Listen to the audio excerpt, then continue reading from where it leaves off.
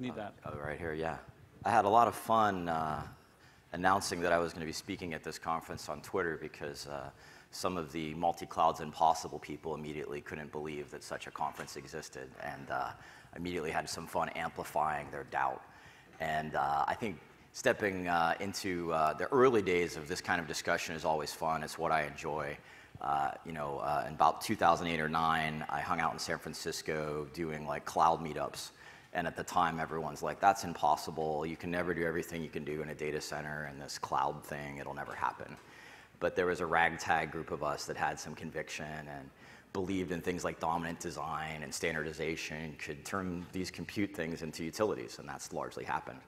And the fun part for me today is sort of like, well, what's the next 10 years and what's that look like? And I can't, I don't have enough time to give you every thought I have about this, so what I'm going to do is give you a constrained set of thoughts. And I'm going to focus a little bit on my experience and maybe how that experience can be germane for you in thinking about this multi-cloud discussion. And, I work at a company called Pivotal. We've now been announced that it'll be acquired by VMware for a couple $2 billion. And we basically built from zero to around $500 million a year cloud-native software platform that could run on any cloud. But we didn't really start off focusing on we're a multi-cloud platform because that to me was too far from the immediacy of developer and business value. What we really did is we approached some of the largest organizations in the world and we said, well, what if you put developers first in how you thought about doing compute and IT? What if you focused on continuous delivery as a first principle? Platform around that idea first and around security and control. And what happened was that platform also ran on every cloud. And I'm going to bring up a friend of mine from Cerner, Rob Rose, who's been on that journey with us, and you can hear it from Rob. But I think this is an important part of the discussion because if you do not start with what are the first principle problems you're trying to solve, just an arbitrary abstraction layer on top of clouds for its own sake is almost worthy of trolling back and be like, why would you write some arbitrary layer on top of every cloud API in the world just to have it? But I don't think that's the discussion. I really think that developers getting to production is the discussion. I think that businesses differentiating themselves efficiently with software development is the real discussion in the room, and that's what Pivotal has been based on. I'm going to share a little bit about our perspective on that. I think what's happening is that there was this first wave of the first 10 years in cloud where the first mover advantages went to folks like Amazon and others that were first to cloud. But what's happening now is that the ethos and philosophy of cloud native is becoming bundled and packaged into these open source communities. I think these are the big four. And my posit to you is if you run your application estates primarily on technologies like this, the infrastructure that they run on becomes somewhat an arbitrary discussion other than some last mile config. And I think that over the next 10 years, the innovation is really going to come from these open communities, and I think that's the most exciting part of the multi-cloud discussion and why I'm here to support it today. Does that make sense, focusing on open in the next 10 years? People believe that? Or people believe it all comes from one office with all the smart people in one office? I've worked for people who thought we had all the smart people before. They're not my boss anymore, That doesn't last. Smart people are elsewhere, Bill Joy says, one of the founders of Sun. And I think that's going to be true in cloud. And so the other thing that happened was that this cloud-native philosophy, I think, has been both around continuous delivery, distributed applications, and open source. And so these open communities are more and more the backbone. Like if you saw 13,000 people at KubeCon Barcelona, they're not there by accident. That's the backbone of this new cloud-native community. And I think this is where I come back to a little bit of like, well, what is the problem we're trying to solve? When someone says there's no such thing as multi-cloud, what are they really saying to you?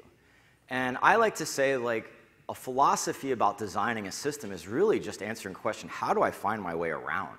Like, where are we trying to go? And I'm not trying to say that there's an abstraction layer that can solve this. Like, this is not the problem I'm here to tell you is easy to solve. Like, there are people who can't even figure out how to use some of the public clouds that they built basis because they're at such a low level of interfaces that it's difficult for even them. And that's where our new parent company, VMware, actually has a really interesting offer, which is VMware on Amazon, Microsoft, or Google's hardware, because why reinvent how you're doing everything in your stack? You could just do what you're doing in the data center on compute on demand.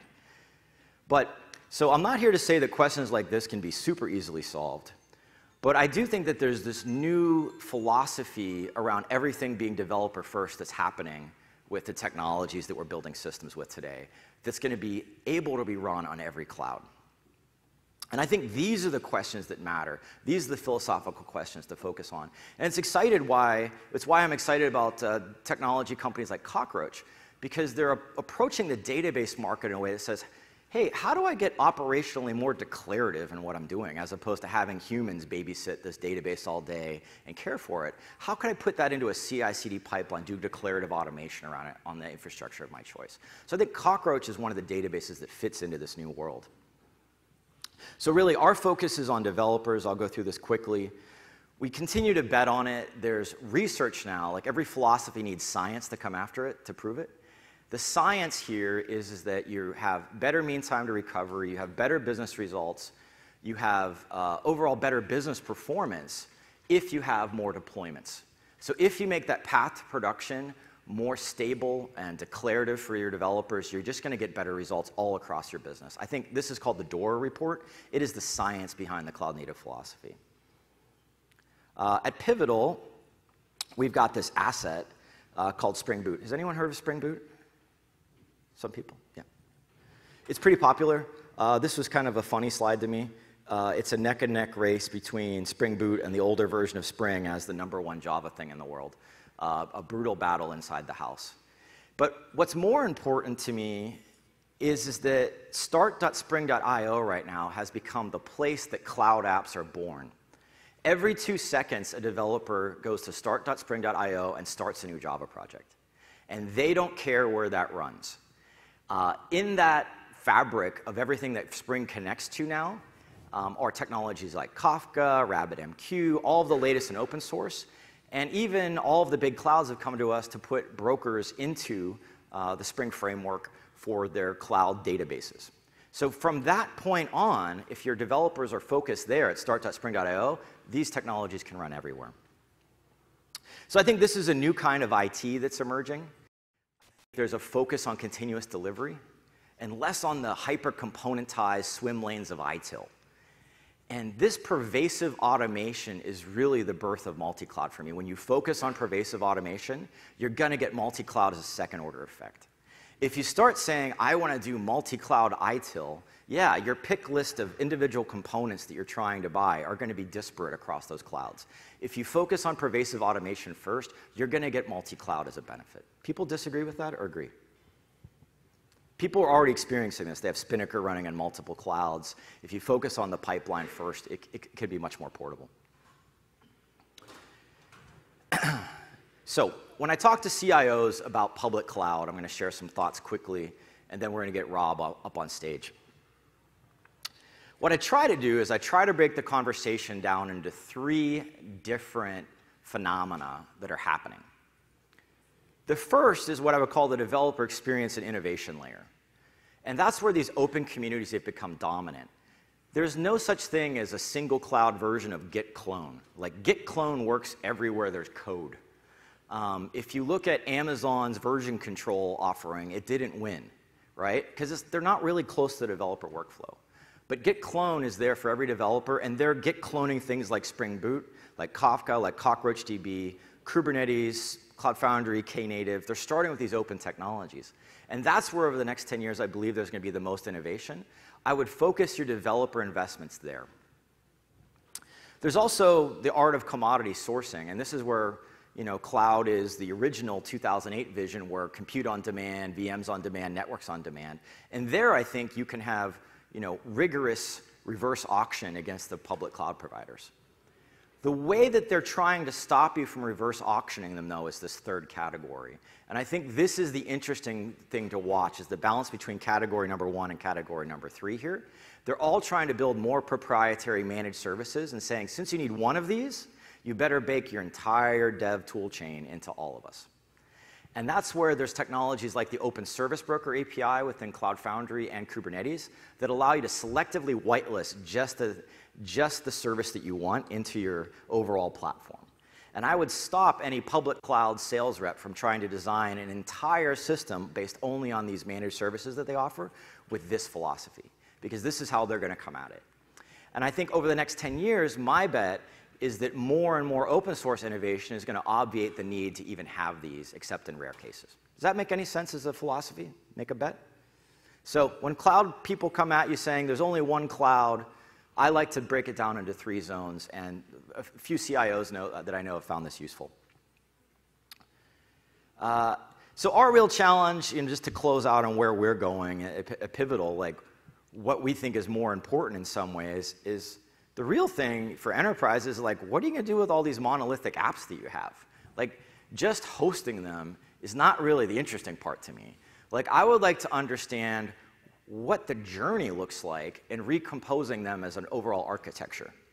So we're making kind of a few bets in this space, and we continue to believe that putting your energy here into the application architecture is the way forward, as opposed to saying which public cloud do I want to rehost my legacy on today.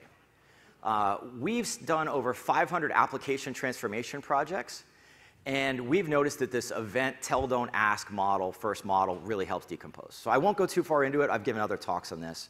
But this is where these cloud-native technologies philosophies comes together. So that's a new kind of platform. You can run it on any cloud that you like. The final thing is that things like API gateways and integration have been proprietary, hard to deploy. We have technologies like Spring Gateway, which are now putting API gateways right in developers' hands so they can CI/CD them very effectively. Doing integration in a developer-friendly way is a big breakthrough. And at our Spring One conference, Microsoft endorsed this philosophy. So I'll close with this. Microsoft got on stage and they're saying they're making Spring Cloud and Spring Boot a first-class entity on Azure going forward, and the other cloud providers have pinged us since to ask for the same. And that's this era of a new platform that kind of takes you up to a higher level of developer productivity, and that you get multi-cloud choice as a byproduct.